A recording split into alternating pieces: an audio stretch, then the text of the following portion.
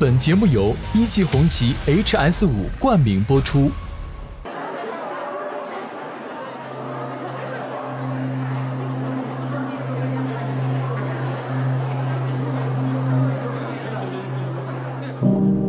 他是一个被限定在很私密的生活范围里的人，包括他能够接触到的人很有限。来，我们看看你来，最贵的一匹白马，它广告用的多，一天的话是3万，属于颜值比较高的。对对对，实力派和偶像派的区别。对，这一样。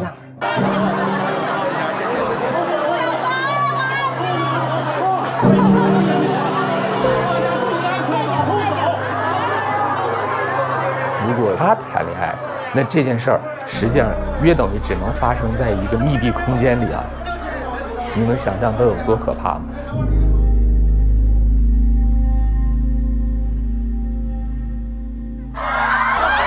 他们要戴着墨镜，戴着帽子，几乎从楼里出来就要上车，然后进了某一个包房或者某一个封闭的环境。他不一定能知道好多关于生活、关于这个世界、关于今天好多事情的真相是。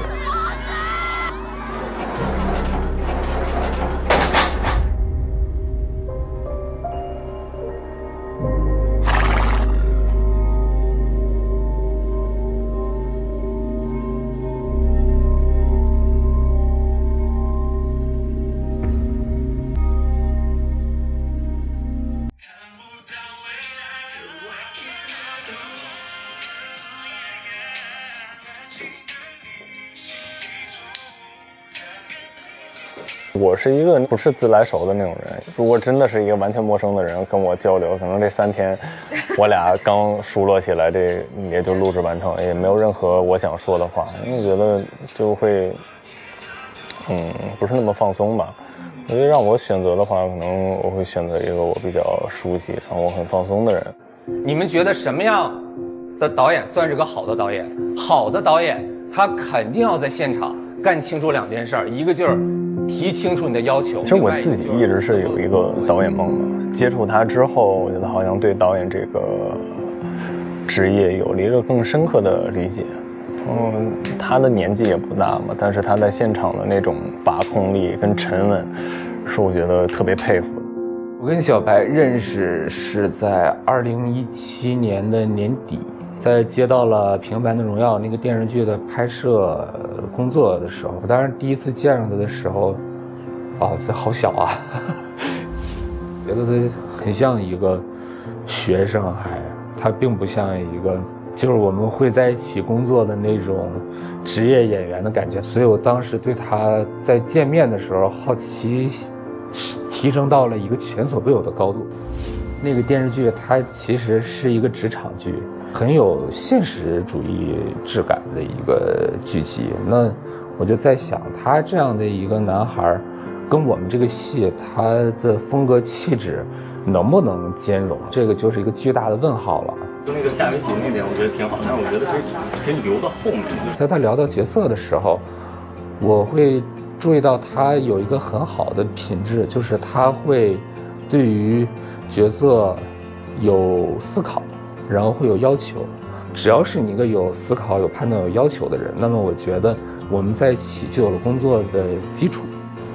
您这儿接一句啊，3位帅哥，对，那对，再往下。拍摄《平凡的荣耀》的过程中，他有很多场戏对我的引导都是非常的关键的。希望能够通过这样的一个平台，让更多的观众看一看他的想法跟他向外输出的内容。拍完那部戏以后，我们就保持了朋友的一种关系。但你知道，朋友们在一起，他就是不停的说废话的。我很难去想象这3天我们到底会经历什么。好奇的可能就是彼此对于这个世界的认识吧。因为我觉得人每过一段时间，你其实都会有这种方式交流一下我们对于这个行业，然后对于自己的家人，包括对于情感，对于好多问题不同的想法观点，虽然话题可能很宽泛，但无非最后其实就是你们在沟通，你们最近对这个世界有什么不一样的感受？所以这事儿也跟你喜不喜欢、想不想做没关系。没有人会在乎我喜不喜欢做这件事情。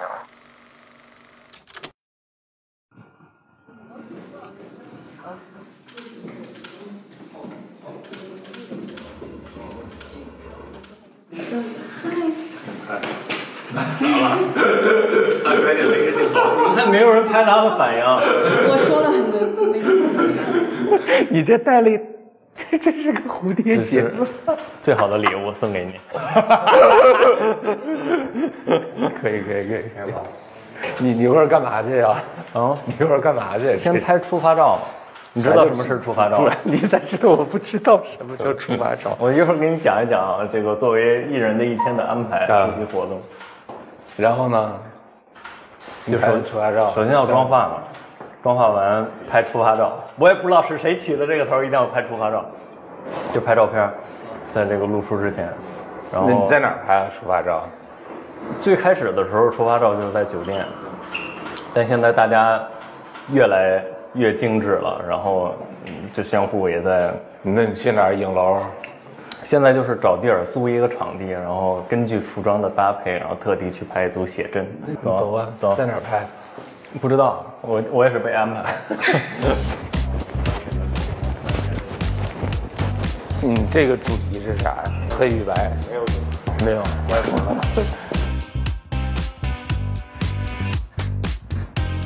你像 M 的侧脸光，不是对，早一点，对，好。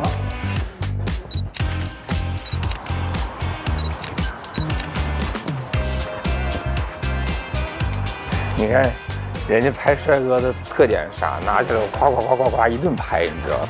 拍我就是拿起来相机，咔拍一张，好了，老师，并没有啊。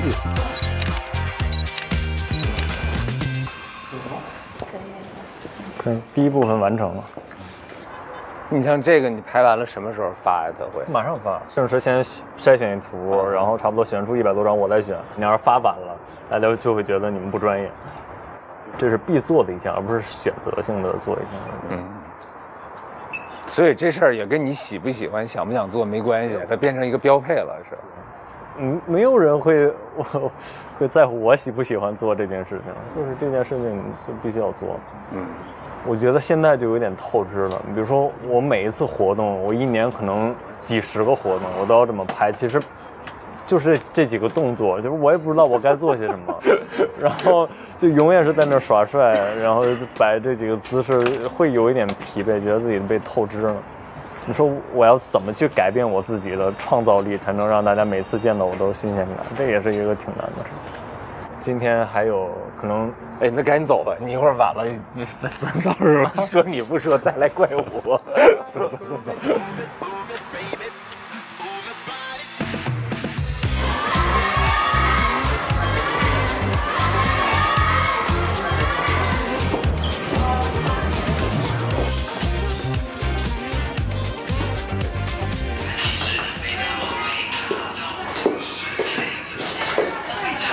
你好，小白，台长。哎呦，齐涛台，特别期待着他唱的特别好表现。领导，这是咱北京孩子，北京的事儿都想着，多想着。对，春晚帮我们邀请一下。对，春晚一定是他已经同意了。对，去年答应了我们。好吧，加油，亲爱的，一会儿舞台上见啊。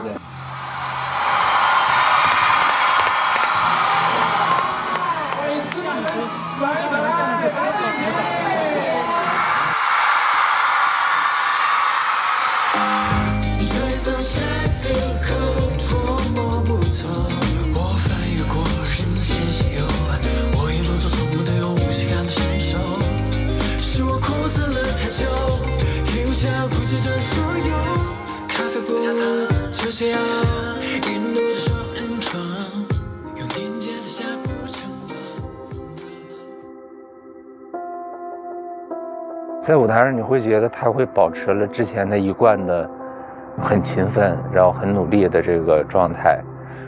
就在这儿明显感觉他是一个，就像刚刚到剧组演戏的新人，你能看到他很努力，但是本身他努力的那个痕迹你也是能看得到的。他可能跟在舞台上长期保持演出的那些人，他会有状态上的差别是什么？我觉得他会更享受剧组的状态吧，但是他也对这方面感兴趣嘛，不管是自己还是他也讲了可能为更多的人。还是希望大家提到白敬亭，第一反应是他的代表作品，他演员的身份，这可能是对于我来讲是极具有成就感的一个回馈。那现在我也很接受这个现实，进入到这个行业之后，我发现我得到了特别宝贵的机会，那我就要去抓住这个机会，然后去尽力的展现自己。可能是因为我之前20年生活的那个失落感，所以当你得到机会的时候，你会发现每个工作都特别的享受。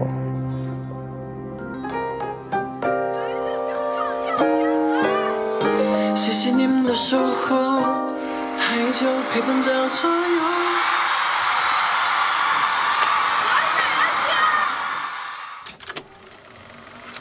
我是抱着一个就是学习的态度。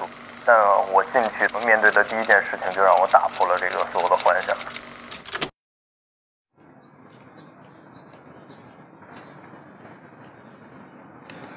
好，我有个问题啊，咱们顺着他刚才讲到的这个问题，他觉得跟演员在现场是非常难以沟通清楚的，对吧？那我问你们一下，你们在现场跟演员沟通的时候，你们是在沟通什么？啊，说。我会告诉他你给我做一个什么样的表情，皱着眉头，然后把嘴的位置提拉到什么位置，我看监视器，我看监视器是不是我要的那个。然后你发现我笑得很僵的话怎么办？那我再调整你嘴的位置。你觉得你能够做到？如果要求你嘴角上扬45度，你能做准吗？不是45度，我会让他就是说略做调整，你的监视器里看。啊，你为什么要具体的要求到他怎么去做一个表情呢？你换位思考啊！我觉得当导演的人一定要换位思考。你为什么会有这样的念头？要这样去要求规定一个人的表演呢？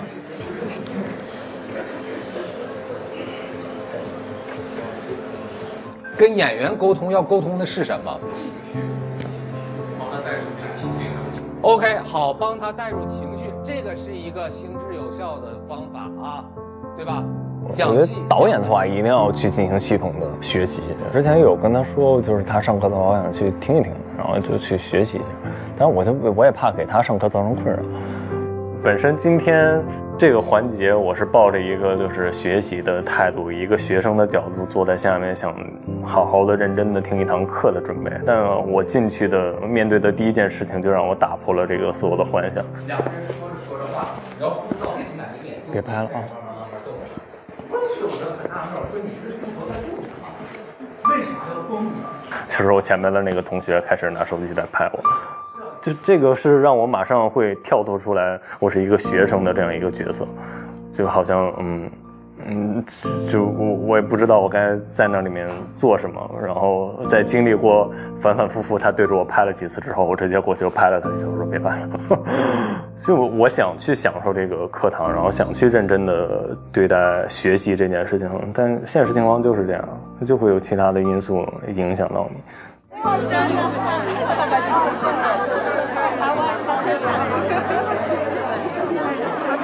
好，这样哈，我们今天课上除了张乔老师，我还请了一位职业演员来，他可以跟大家一起分享一下，他觉得什么样的算是个好导演呢？来，小白，我们请一下白敬亭，他也是我们合作过2部戏的一个演员了。这个没考上传媒大学，来传媒大学讲课了，突然。这个正好跟我们大家一起分享一下。来，这样同学们把手机收起来啊！刚才我跟张佳老师上课，你们不拍我，现在就没资格拍了，知不知道？现在拍来不及了，收下来。小白，你觉得在现场工作的时候，你需要导演帮助或者支持到你什么事？我觉得最主要的还是一个情绪的带入吧。然后我合作的导演比较多嘛，然后每个导演跟演员沟通的方式都不太一样。有的导演可能就习惯于在开机之前，我们一个深刻的交流，然后就像采访一下，我要非常的了解你，然后知道你的生活习性，这样可以方便他在现场怎么去跟演员沟通，能够便于带入到那个角色里面的情绪里面。有的导演是这样的，老师。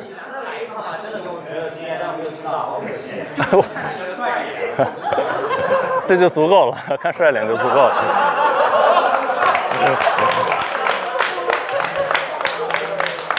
上午就先到这儿吧，谢谢张乔老师，谢谢白老师。我们下午看马，一块儿去看看。行，接触一下。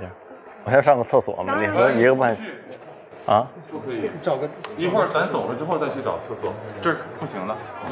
不是，那我们不得走吗？对，车线就在边上5米处。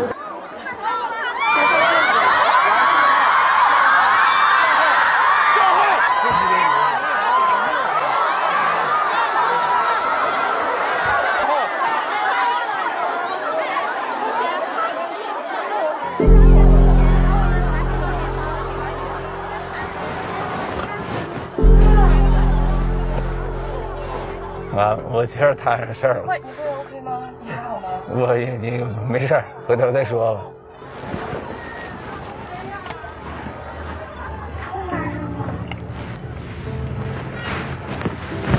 这个我不是第一次来传媒大学，就是我之前来没有这样，因为都说传媒大学的学生比较冷静嘛，尤其是去你们那个礼堂开发布会的时候，你真的说不好，有时候下面还会虚什么扔飞机什么的，所以当时每次来都特别紧张。那这次来，我有时候会下意识的假设自己一直在一个充满摄像机的世界，即便没有，我觉得我也很难放下那层防备，说真的是把自己坦然的面对给所有人。希望这个顾虑慢慢的能够去淡化了。这个是所有艺人都面临的问题，不光是我一个人，总会有一种解决方式会被大家所认可的。我当时还想过报传媒大学，被父母还有长辈们还有我的老师们都觉得我就应该去首师，就他们都是首师毕业的，或者就觉得我应该就当一个老师。所以那时候艺考就高考报的还是我们学校。你觉得假如当年你科班出身的，觉得你可能后来选择的道路会不一样吗？可能还是差不多的，因为你考上首师相当于跟这个圈子是完全没有关系。但是在首师的话你就得自己想办法，我觉得那个拼劲儿可能不会有。对，你考学的时候其实已经有过目标，将来做一个演员了，其实是有那么一个小的苗头。其实也不是说一定要做演员，就是还挺想做目前的一些工作。得到这个演员的机会也不是因为我想做演员，是因为我想出去兼职，然后想挣点钱，因为我们学校的学费还挺贵的，投了很多简历，就想去看看有没有机会通过外形挣点钱。所以你从小到大里面，你有印象别人一直觉着你外形还可以。我一直没觉得我长得帅，但我觉得我品味还可以。可能别人穿校服是那样，我就会花点心思，怎么能把校服穿得帅一点，就还是有效果。因为在我眼里面，帅哥应该是那样，就是高鼻梁，然后大双眼皮儿那种，就是轮廓很清晰，就像金城武啊、吴彦祖啊这种大帅哥。但是我觉得男性大多数定义帅哥可能都是那样，但我觉得我不是那个类型，所以一直不会觉得自己帅。我看你前两天拍的那几组时尚造型还挺有意思的。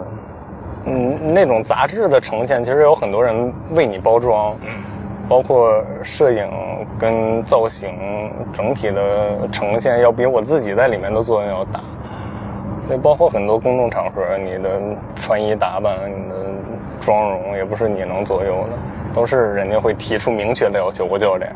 好，那我就是呈现一个你们想要的样子。但在那种情况下，你会给人家，你比如说你的意见或者建议吗？也会给，但我觉得，但人家不 care。当然了，他们怎么会？他们要在乎自己更高层的意见嘛，不能在乎一个就是我的意见，对于他们来讲也没有那么重要。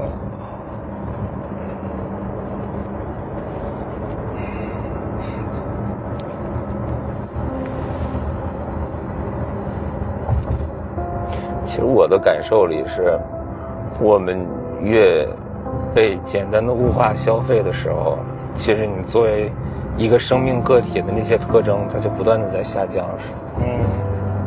所以有的时候，我其实我在之前类似于这种工作的时候，我也会觉着，就你不会太觉得自己有，怎么讲呢？不会觉得自己有职业价值，不太会有存在感。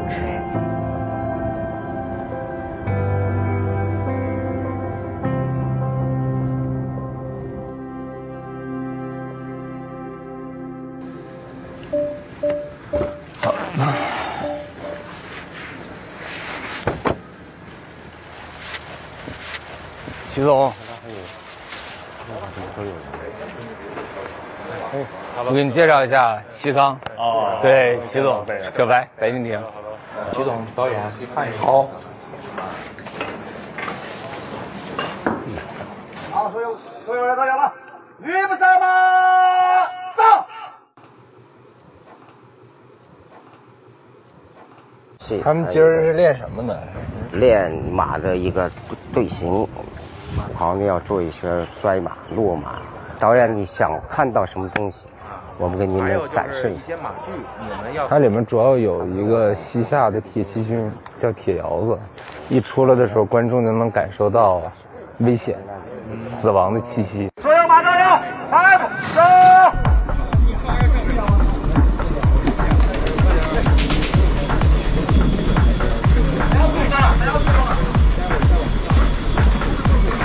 我这还能倒着接，还是两边对冲，人摔马类似于这种都能看出我去，会感觉疼的那一下。立定跑。比2比3比4比5比。我戏真好。好聪明。好，来，注意马起飞。好，来，调整一下马平衡各侧方眼对着出列。这个黑马的压迫性还是挺大的。对，这面的马房就比较讲究了，他要清理这些马，清理。哪个最贵啊，老四？最贵的一匹白马。啊，白马。最贵300多万吧。这是你看到了吗？我的天哪，这好，好高。这高大吗？他知道自己这么贵吗？他知道，他住的也不一样呀，他吃的也不一样。这是可以表演的是吧？这个一般就是教学，还有就是我们也是拍广告用的多，广告呀什么的。属于颜值比较高的。对，一般广告还一天的话就3万。实力派和偶像派的区别。对，这一样，对，都有值钱的。对。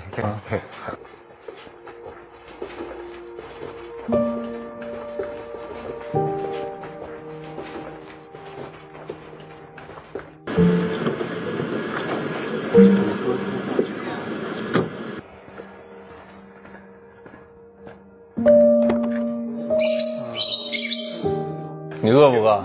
我还行，有点吧。饿了，我订点吃的吧。尝尝拉皮就知道正不正宗。要把那个面给它拌开，要不然它容易坨。是这味儿，还行哈。正宗的白肉拉皮。我本来今儿中午还寻思来着，上完课要不要带你在食堂吃个饭？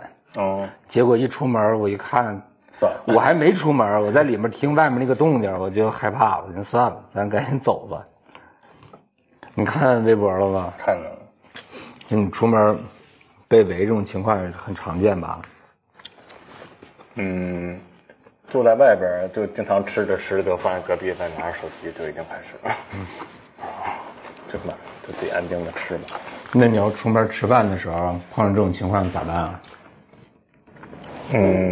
有的时候就是朋友会，就我生活中的朋友会帮着去跟人家说一下，就尽量不要拍，然后有时候自己直接就过去找他们说，就我很直接的。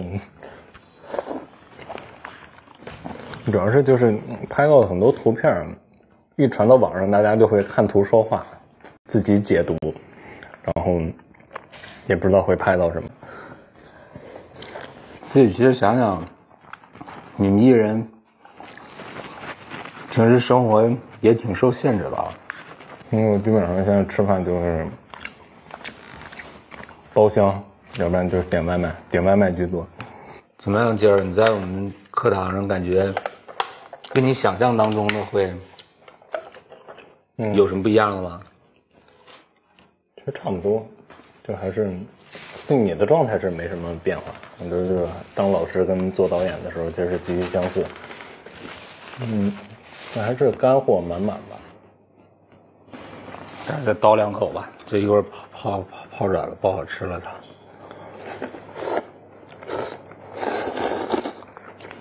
就你是什么契机或者为什么会坚持读到博士毕业？其实我读博这件事挺阴差阳错的啊，就是我不知道你有没有那种感受啊。我想要做一个什么样的导演，我发现我不管走哪条路，好像我喜欢的、我向往的那些作品，是我似乎到达不了的。这就会让自己很郁闷啊。其实校园是一个让你去暂时规避掉眼前的烦恼跟困境很好的一个归宿吧，算是。而且它也并不会占用你特别大量的时间，去干扰你的创作。包括我当时拍《无证之罪》，其实在我读博的期间拍的是，所以后来一直到我读博快要毕业的时候，正好当时传媒大学他们招青年教师，他们当时招聘的要求特别逗，35岁以下，博士学历，然后要有实践经验，要懂剪辑。这就是写的你是吗？我当时去了，我跟我们的院长很兴奋的聊，我说老师您不用招，这人就是我。我那年32，我有博士学位，马上要拿到了，我有创作经验，我把我的简历里面的东西给他往面前一推，全了。然后大家都很开心，我就入职当老师了。因为我觉得当老师其实是一项什么样的工作呢？就你能把你的人生的直接经验和间接经验其实分享给大家。它是一件让你会觉得很有价值感的事情。就是你说我们每天起早贪黑的拍，你拍的这些东西将来会给这些观众到底带来什么呢？其实是一个挺值得去想的问题。我还挺认可你去当老师的这个想法，因为我觉得对于来讲，又是一个能跟年轻人直接交流，然后又可以不断的复盘自己的很多事情的一个特别好的方式。也可以注入很多新鲜的活力。我现在都觉得，虽然年龄不大，但我觉得我跟比我小10岁的人就形成了一个非常强烈的代沟。我不知道他们这一代年轻人该想什么，或者他们想的是什么。我觉得这样更直接的交流还挺能让自己不断的更新这个时代的信息。因为我知道你一直其实还对当导演这事挺有兴趣的。最主要的目的还是希望自己的掌控权能够大一点。最近有一个戏在播，然后我看到最终呈现的那个画面跟我现场其实表演大家整体的状态，其实通过剪辑是那个节奏是完全不一样的。有时候就在想，好像演员来讲就比较被动嘛。我一表演完了，就是那个在现场表演的当下，我觉得我完成我的工作了。但这些我表达的情绪能不能直接的通过画面传达给观众，这又是另一回事。所以有的时候就希望自己能够更多的主动权嘛。就是我不一定都是对的，但我觉得我想把我的想法表达出来，就是我想要的东西保留下来。平凡的荣耀播出的时候，你有追剧吗？还是就是您在前期剪完之后播的时候就没再看了？有啊，而且我当时不但追咱们的剧，我还追评论。打开弹幕，我有时候会看2遍。啊，电视看完之后再打开弹幕，再看看弹幕。那你看的时候，你家里人会跟你一起看吗？我父母应该一直在追，最后一场就是从金晨离开的那场戏，我妈看完之后发了特别长一段，就她可能比较有代入感吧，她觉得就是那个角色跟我有一点点相像的影子，因为很多年她没给我发过，就是她对我工作上的一些看法，她发了一个，还挺感动的。那我们如果一起去怀柔的话，我有机会跟他们一起交流一下电视剧吗？因为我不知道他们平时看不看别的电视剧。可以啊，其实正好他们只跟我在一起的时候，其实不太会说这方面的事情。我觉得有你在，你像老师来家访啊。别，我就一哥们儿，人一看你这老师。我觉得可能会有这种感觉，他们可能会跟你说的多一点，我也能听一听他们的想法是什么。行啊，期待啊，因为我觉得可能你在自己家人的面前的状态，也许是我跟你在一起工作，包括我们在一起相处这么长时间以来，我所不了解的那么一块儿吧。可以，今天520，然后明天见父母。这节奏太快了。今天的整个过程不像是明天他要面对我生活的整个过程，就我可能会带他去看一看我自己的生活的家乡，然后我的父母与朋友之间成长的过程。这个可能是对我这个人更深刻的一个了解。没有直接的具体的形象见到过他在老家是如何生活的，他跟自己的家人在一起什么样，跟自己的哥们在一起什么样，我不知道，我会好奇。I used to be darker, then I got lighter, then I got dark again. Something to be. 节目由一汽红旗 HS5 冠名播出。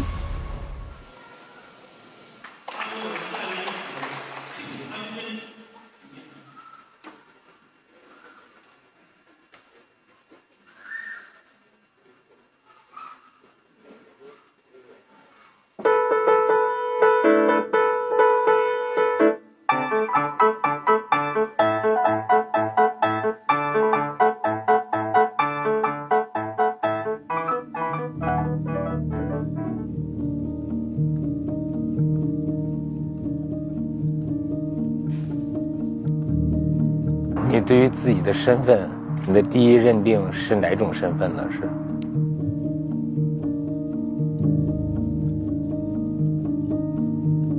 你会觉得自己的这部分经历里面有那种励志的元素吗？是？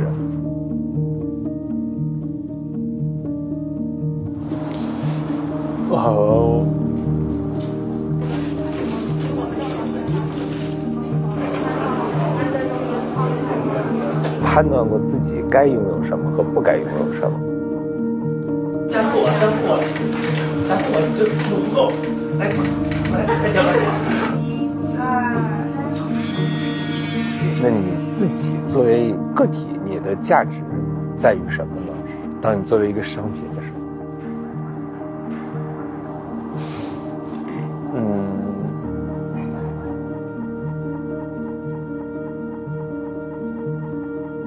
对吧？就衣服冲脏了，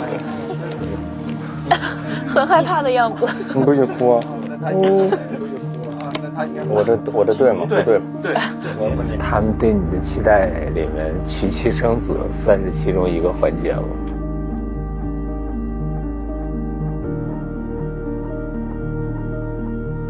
你会害怕别人了解到真实的你吗？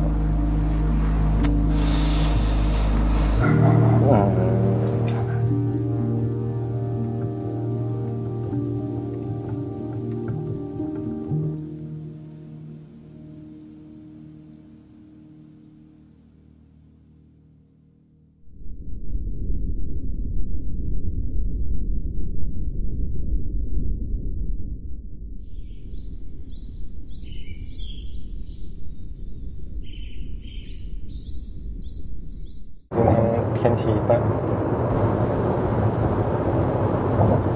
所以我就是到哪儿只要有山的地儿，我都觉得挺亲切。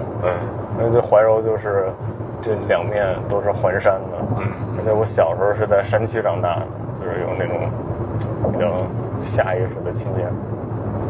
那像你小时候，有时候会往市里跑吗？很少，因为太远了。我小的时候，那时候没有通这个京城的快车，就得走那个京密路，去一趟得2、3个小时，然后走走停停的站又特别多，我的每次去市里面都会晕车，都会吐，然后我一听到去市里面，我就特别排斥这事儿，然后我也特别讨厌坐车。小时候没工作的时候，你是喜欢在怀柔待着，还是喜欢在市区里？要是完全没工作，就在怀柔待。怀柔整体生活节奏慢一点。我每回回怀柔就会去那种小脏店，然后我觉得那种氛围，就是你能看到，就所有大家都在那个大厅里面吃饭，那个感觉，就他们身上那种生活气息，那种市井的气息，其实也是对表演会帮助特别大。就要不然我如果不看到这些的话，我不知道。就是在这种环境下，大家是放松的状态是什么样？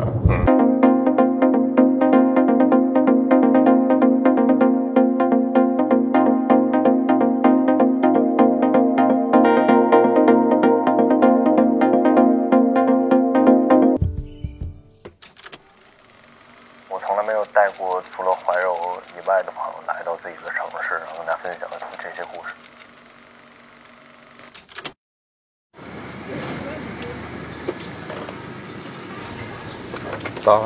到了，好。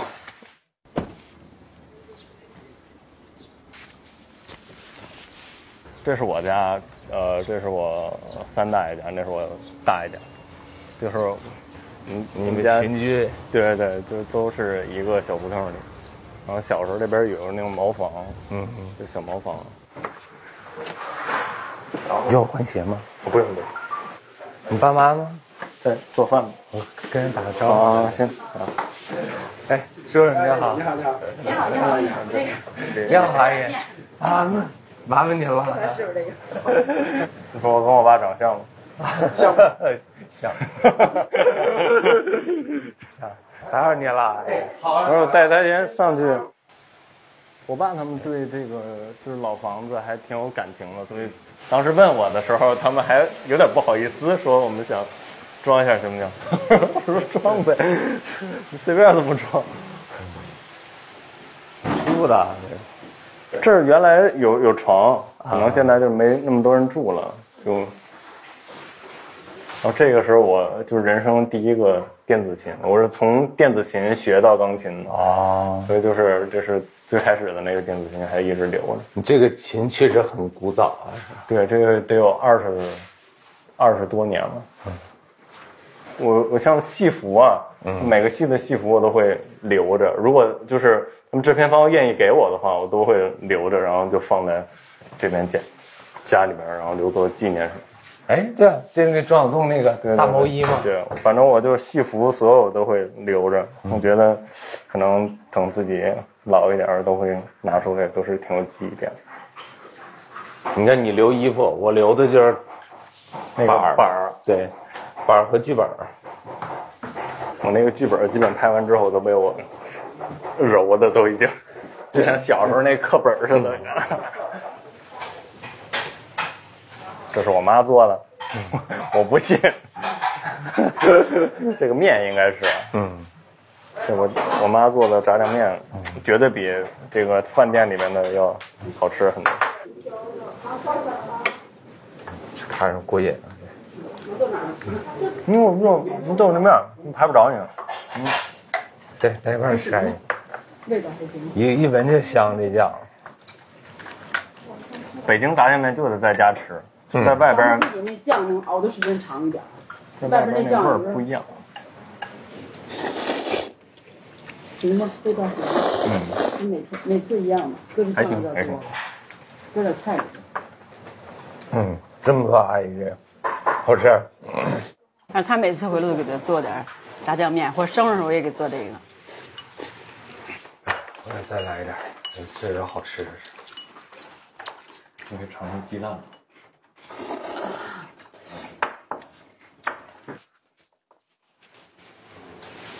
哎呦，吃了2大碗，真棒！吃饱了吗？饱，太饱了。您跟叔叔平时也基本上就在家里是，就在这边。经常出去玩啊。前2天他去上海，我俩就去三亚了。啊。他要在北京，我就很少出去，有时候想想给他收拾一下什么的。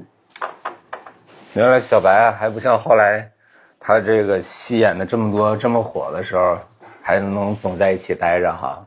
后来工作就忙了。对。现在跟他在一起也很难。他最忙的时候是不是第1部那时候啊？就好几个月我就见不着他，又无法联系上，主要是。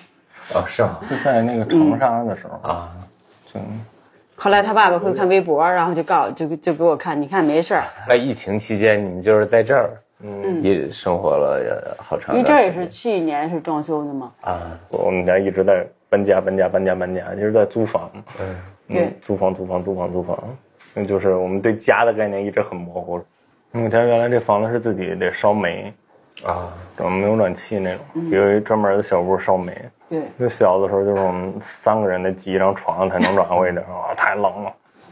我说必须得有一个自己的家，所以挣第一笔钱就是买房。对，挣第一笔钱说妈你去看个房去。好像从来也不会反思自己有这样的不注意细节的地方。现在的生活对于他们来讲更多的是困扰吧，因为孩儿就这么小，所有人都知道他儿子是谁，然后对于他们来讲就是走到哪儿也会受到一些关注，七嘴八舌的一点给到他们一些压力，大家会觉得你这个年纪你就靠你儿子在家里面就是什么都不干，然后太幸运了，太就是那种太享清福了这种感觉。我爸听见心里当然会难受，就他肯定也会在寻求自己的人生价值。但我会跟他聊天，我就说你这辈子做的最好的投资就是你们把所有的精力都花在自己儿子身上，我现在就是帮你们在兑现，你们可以很好的享受人生，因为你们的投资是成功的。我希望他们不要因为就是现在我可能成为一个公众人物给他们带来特别大的压力，所以不希望他们对外声称我是他们的儿子，也希望他们能够去安心的享受自己的生活。出外边我也比较担心他不会吃饭呀，不会就这瞎吃什么的，因为他从小就练琴嘛，他也没让他做过菜，就觉得你就应该练琴去。那时候他练琴是他主动提的，还是您或者叔叔要求的练的？是他这么一个阶段就让学琴，他就我没说不行，就是但不是你主动提的是吧？对，是他们，我记得是问我，但那时候太小了。咱家那琴买的时候是不是15000啊？那都1万多。我印象当中借了8000块钱。就想的是买7、8千一琴嘛。当时老师说这个琴不如这个琴，确实这个琴声音特别好听，我就觉得那就买吧。我见到那个钢琴的时候挺诧异的，因为他们没有跟我说要真的买，当时就是问了一嘴，没想到回到家里面发现那琴已经摆在那儿。我们住的那个地儿是我们家前边是一门脸，后边恨不得就是从桌子到这儿这么我们家就住里边只能放一张床的那么大一个小的卧室里面，我们3个人挤在一起，然后把那琴放在一个过道了。我看到那琴我都懵了，因为那个琴就相当于跟那个环境格格不入。在里面让我想啊，买都买了，练吧。在我们家属于没什么积蓄，就挣的钱全部都用在我身上。我印象里，我小时候学琴，它还是个挺费钱的爱好，还是对。那时候上一堂课200-300，我记着好像。啊，你小时候就这么贵啊？我艺考的时候就是要去学校里面找老师，跟更专业的老师去学嘛。哇，那个学费那就是已经夸张到，因为我上的次数不多，就不太适合转账啊这种方式，就得拿着每次上课都拿着现金去。我就拿着那一摊现金，我去给到那个老师，就上课就上45分钟，掐点，1分1秒也不会给你多，到时到点马上交钱走。我那时候就把这一摊钱给到那个市里面的老师，我都觉得我不考上这学校，我就对不起我父母，就那种感觉。因为肉眼看到那摊钱，跟就是父母跟你说我给你交了多少钱，那感觉是不一样的，是你自己亲手交给老师的。当时就是为了能够去少点上课，就是你多上一次就几千块没了，那少点上课，你在家里面练好一点，提高这个是最能省钱的方法。所以我那个时候就是拼命的练，就比任何时候都努力，就一直在那儿练，我就为了省那个几次钱。觉得我其实也是一个执着的人啊，但是在今天我面对他之前的生活，他过往的经历，他所遇到的那些困难的时候，会觉得他执着的强度比我要大。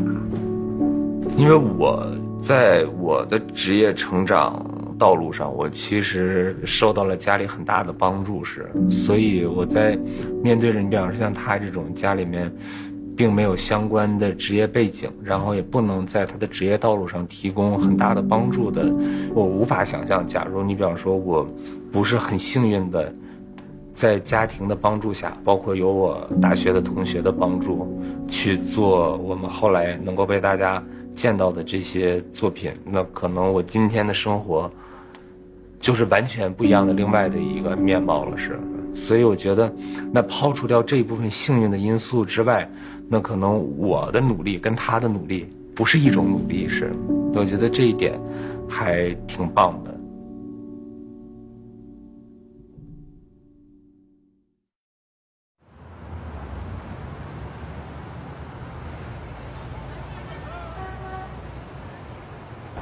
怀柔跟你小时候变化大吗？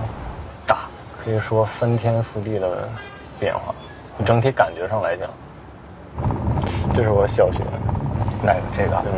校服到现在也没变，还是这样啊。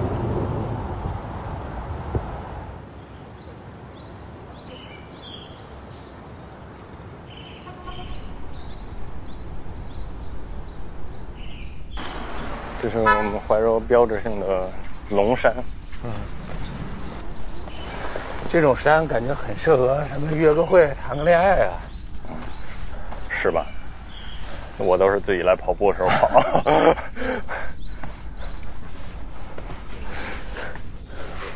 我这边水库就可以一直溜达到那边。不然一般我爸我妈都是晚上吃完饭之后遛个弯的。对，遛个弯。这边晚上会亮灯、彩灯，就整个这一片都是彩灯，挺壮观的。其实你说要没工作的时候，就在自己老家一待，你完全跟自己日常的生活、工作那个环境隔离开，然后因为你来这儿了，其实都物理上也隔绝掉了嘛，而且就是这个距离也比较适合。对啊，你这很放松嘛，就好多人特疑惑为什么到哪儿都说怀柔，其实就是你就想让他们来看一看，真的体会一下，真的是挺不一样的。我看去了这么多地儿，好像没有一个地方能给我这种感觉，这种家的感觉。对于我在怀柔来讲，我会很有安全感，跟很熟悉；但在市里面，我会有极强的陌生感。包括我上大学之后，在我找工作去，尝试各种机会的时候，我会觉得那是一个特别巨大而且特别陌生的城市。我会觉得在那里面我很渺小、很孤独。但是在怀柔的话，我走在街上完全不会有这种感觉。我去哪儿，我也会觉得都很有安全感。咱本身也因为你是在怀柔长大的吧？你说故乡是啥？我原来看那种说法，我觉得挺有意思。他说你实际上你的父辈，他们停留的地方，其实就是我们的故乡。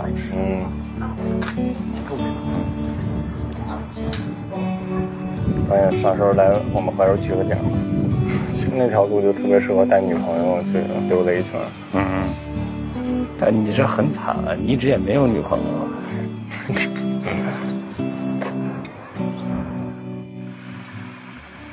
这是吃红鳟鱼的地儿，我也很久没来过这家，我小时候老来。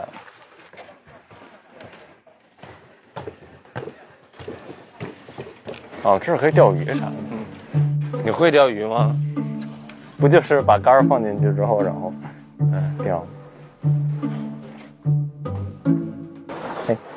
来，我的发小南哥，哈不？你好，你好，你好，李现，哈不？你好。南哥是我最好的朋友，然后我俩认识差不多20年，现在是我团队的商务执行。对，然后我们现在，然后这个是我最好的异性朋友，也是我的发小。哎，你好，你好，哎，还带个宝宝。然后这是她老公。哎，你好，你好。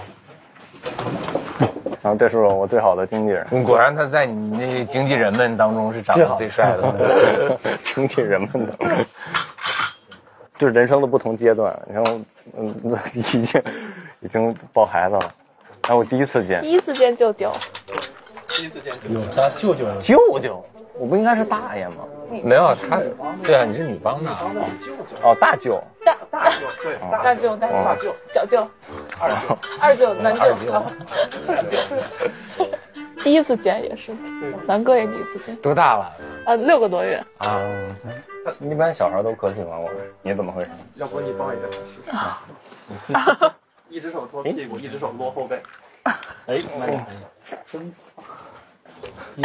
很害怕的样子。哭了。你不许哭啊！别把舅衣服蹭脏了。我们打粉底了。你抱我看过？我这对吗？不对。对，我你还是6个多月。这个你一看就不会抱小孩的。我会抱，不就出事了吗？那咋了？我真好。哎呀，我都同龄人都已经，我演一次爸爸就都会了。你演啊？我也想啊。就不是演孙子就是演儿子。那个宝宝有点闹，我们就先回去了。你慢慢吃。好，拜。慢慢吃，南哥，慢慢吃。好，你慢慢吃。睡着了啊！好。哎，他有蹬腿了，快睡着了，吃吧。南哥什么感受？同龄人已经抱娃，而且这么可爱。羡慕。那你呢？羡慕啊，你也羡慕。我其实特别想就这个年纪有一个孩子多好啊！就是能跟他一起成长的感觉。就我觉得可能这个年纪自己也不是很成熟，然后他也在成长，就这种共同成长的感觉会还挺好玩的，而且好可爱。那你觉得是有一个爱人更重要，还是你觉得有一个孩子更重要？都重要，这缺一不可呀。你看，避雷了，情商。我现在字字斟酌，你知道有多难吗？南哥，有个问题啊，他小时候说话就像现在似的这么滴水不漏的吗？这我倒没有。南哥可能感受不到什么叫滴水不漏。南哥那壶都是漏的。南哥说话那可是。我今儿跟小白我俩去那个叫什么怀柔一中旁边有个山上，龙山。对，然后在那转。后来我问他，我说以前没有追过谁？他说他没有，但是他喜欢暗恋过一个学姐。行，他知道，知道是谁。不要看。这是我的。本来有的时候就我俩并排骑车嘛，然后他就是看到那谁。川俄，我就在后边追着。哎，那你不替他着急啊？就这么远远的看着。就我俩是一个性格嘛，他替我着什么？他自己还连有都没有。他小时候应该是个快乐的大男孩吧？大男孩肯定是快乐嘛，他快乐，可快乐，追着学姐。哎呦，你看 ，call back， 你这包袱抖的。所以那时候除了你俩之外，你们还有在一起玩的别的朋友吗？有很多，玩的很好的，有很多。就我们都是一个，也不算对一个小的朋友圈，大家都特别熟悉。然后，我觉得在这个朋友圈当中，他们见到的我是一直其实没有变化。但可能跳出我们这个朋友圈做的事情之外，我又是另一个人，就是我也不知道，就是现在公众印象上的那个白敬亭是我自己，还是就是他们眼中的我是我自己，这个概念我自己也很模糊。他是一个很质朴的人，回到老家还有这种10多年以上的朋友，挺难得的吧。他的朋友也没有见到他以后觉得很生疏，你能感觉到他回到了老家以后，他就是跟其他我们这些普通人一样，去在日常生活里去寻找他自己的快乐，跟大家去像朋友一样的去相处。我觉得这一点还挺棒的，因为确实有一些人，他们可能，你比方说在他身份发生了变化以后，他会丢掉一些这种在我看来属于简单的纯粹的快乐吧。你会害怕别人了解到真实的你吗？我不太害怕，但我不太希望。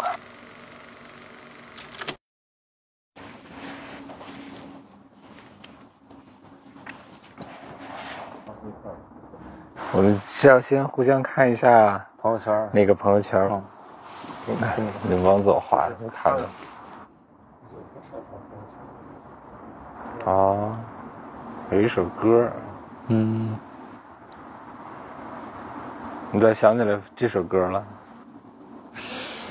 因为就是在拍《平凡的荣耀》的时候，我一直在听那首歌。我觉得那个词儿写的跟孙艺秋的心理极其相似，我觉得极其能对应得上。当时在杀青那场戏之前，我一直在反反复复的听那首歌，因为我觉得最后2句词，就清醒的人最荒唐。其实孙艺秋那个时候是清醒的，吴和志已经是喝醉的状态，我觉得特别符合当时2个人的写照。所以我一直在偶尔的时候就听一听，找找感觉。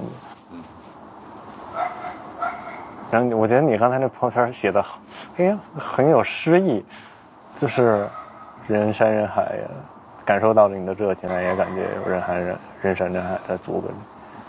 那你像那天其实在学校把我给吓着，因为那个场景对我来讲是熟悉的。上课下课，然后你走在学校里面，就突然一个熟悉的场景里面，因为你来了，外面围了好多人，但我其实头一次在学校里见到那么多人，所以当时就觉得应该好像很难有那种你能像我们大家能那么自由的去体验跟感受生活吧。但这个就是2方面看了。当你被这么多人认出来的时候，就说明你的国民度一步一步在提升。这对于我演艺道路来讲是一个挺好的信息。你之前提到过，你对于导演这个职业其实还是有期待、有规划的。我是觉得可能，因为导演他还是，反正在我的感受里啊，他们尽可能的多接触一些真实的世界，然后体验一些真实的情感，我觉得会有好处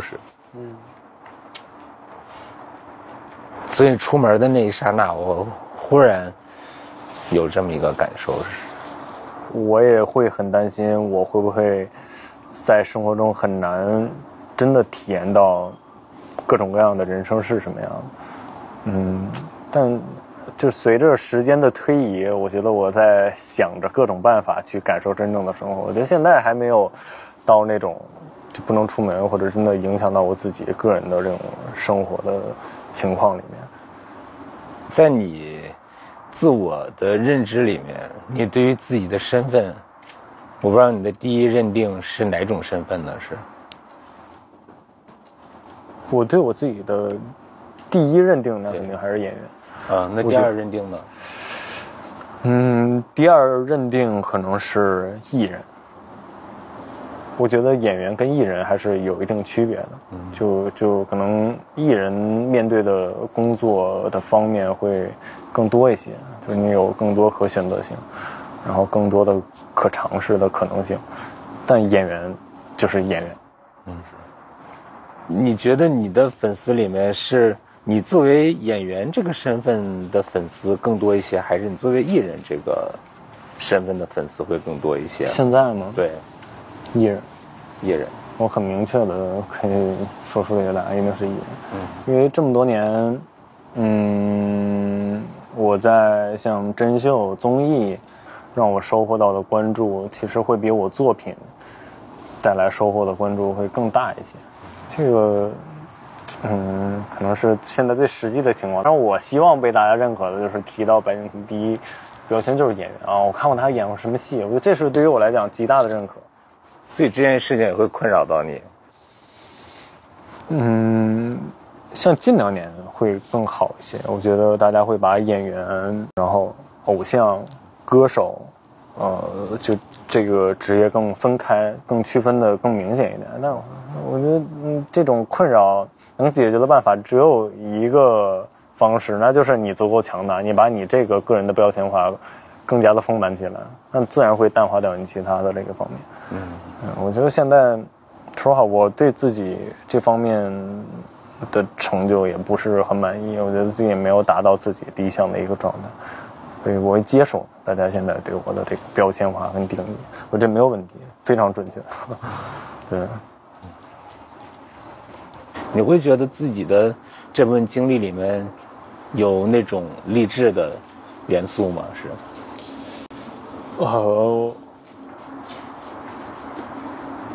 我觉得我励志的部分没有我幸运的部分占的比重大。我觉得我更是一个幸运的存在，而不是通过我特别多的努力而达到了现在这个程度。但是其实如果你没有准备好，或者你不努力的话，你可能也许都不会意识到那个是一个机会，是。我同意这种时刻。对，我同意这个说法，就是能进入这个行业之前的过程，也是我经过了3番5次不断的去尝试，不断的去破圈，不断的去打破自己的生活，才得到了这样一个机会。只不过是我会觉得这个过程可能会更漫长，尝试几年的时间可能会得到那么一个小小的机会，没想到我可能只尝试了1年的时间就达到了。当然这个过程我也很努力了，但我一直不敢这么说，就是因为我的努力跟我的机遇幸运比起来，这比例占得太小。然后因为我最直接的感受是我不是一个特别善于交际或者会使一些社交手段跟别人套近乎熟络起来的人，但好像这并没有阻碍我在这个圈子里面交到很多好朋友，跟得到一些好的机会，得到很多人的帮助。就是因为当你拿出比较真诚的态度去面对别人的时候，总会有人 get 到你的真诚，这点还是挺重要的。也打破了之前我觉得像我这种性格可能在社会里面挺难去打拼的这样一个归我的概念吧。当然可能我没有体会到，如果我性格更开拓一些，是不是真的能得到更好的资源。其实你在做艺人的这一份工作的时候，有很多时候你其实是要被物化和消费的哈。那你自己作为个体，你的价值你觉得它在于什么呢？当你作为一个商品的时候，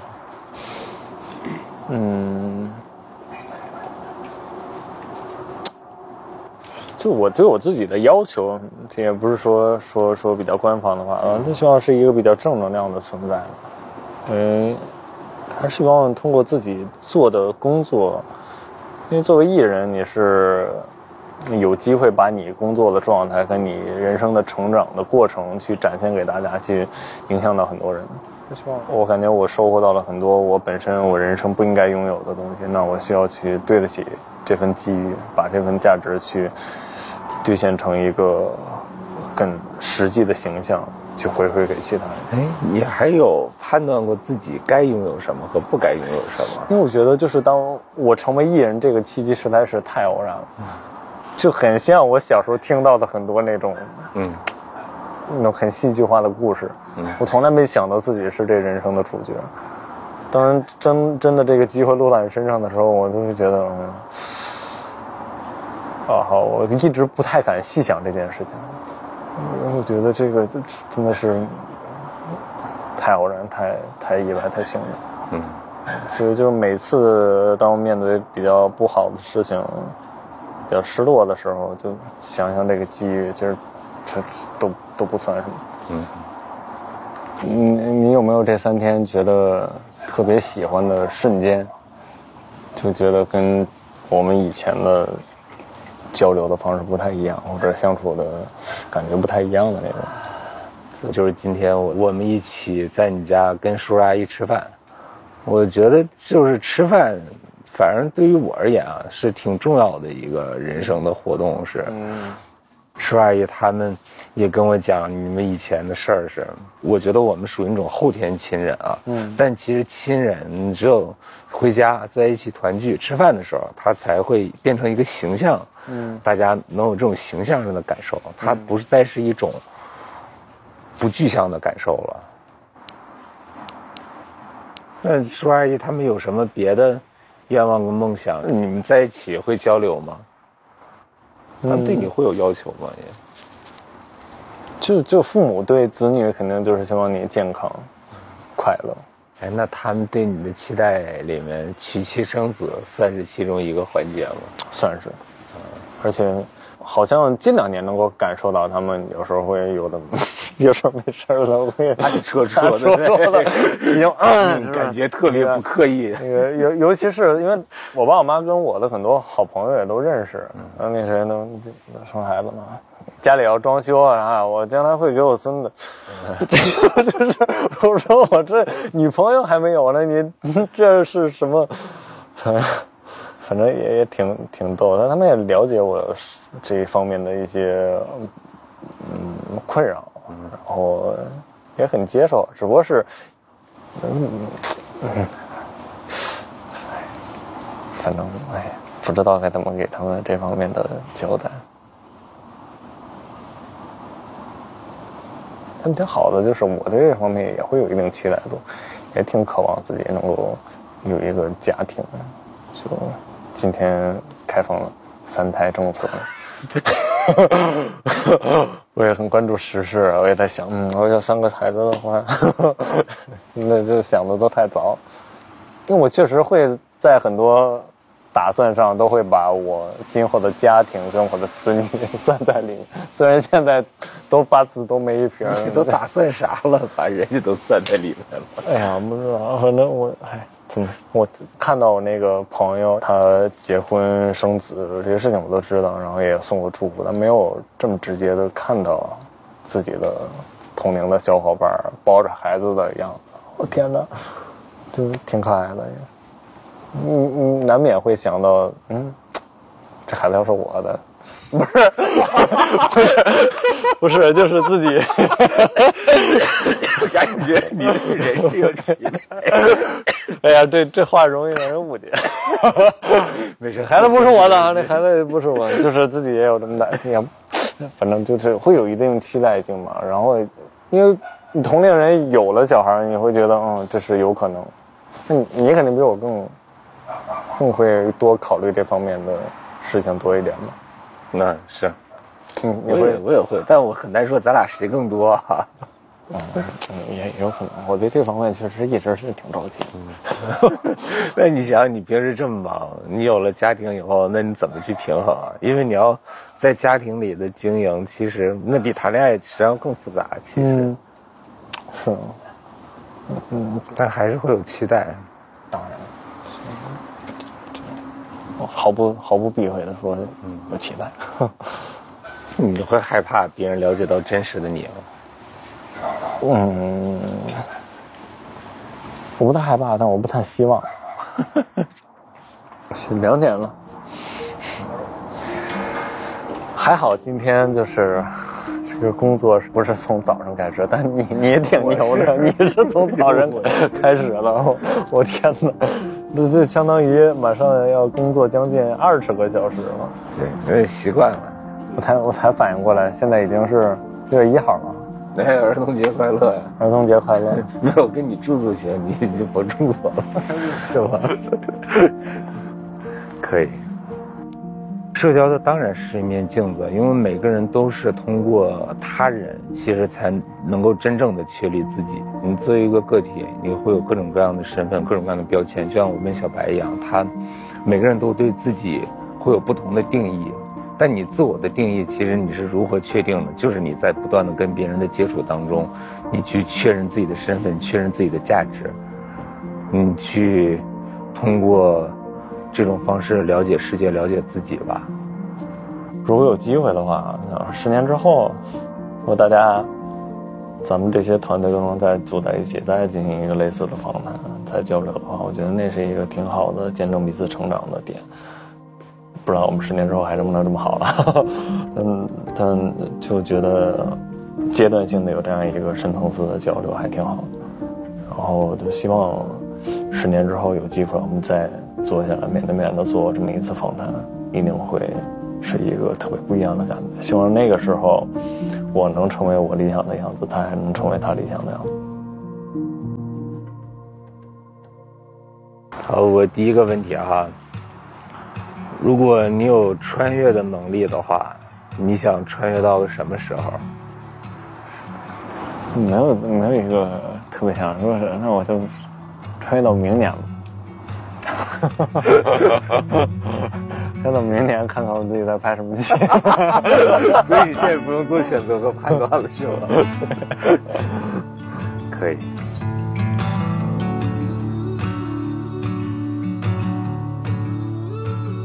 录这节目这3天啊，你大概假笑了多少次有？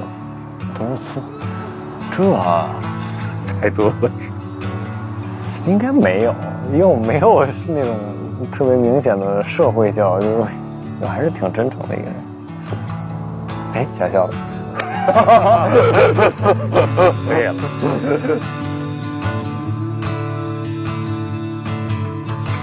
就是你在这个娱乐圈里最想跟哪个艺人合作啊？艺人合作的话，窦唯。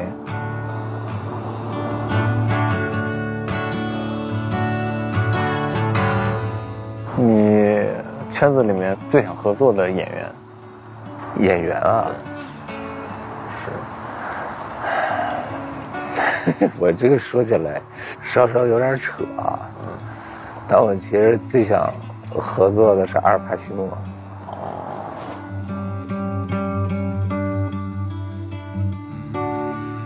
就如果你作为演员的话，你最想跟哪位演员合作？哎呀，作为演员啊，郑树峰。感谢联合运营平台腾讯视频、独家社交媒体平台新浪微博、首席合作媒体新浪娱乐、微博纪录片新浪综艺、特别媒体支持知乎、丝外、公路商店、合作媒体追追浏览器、视向对本节目的大力支持。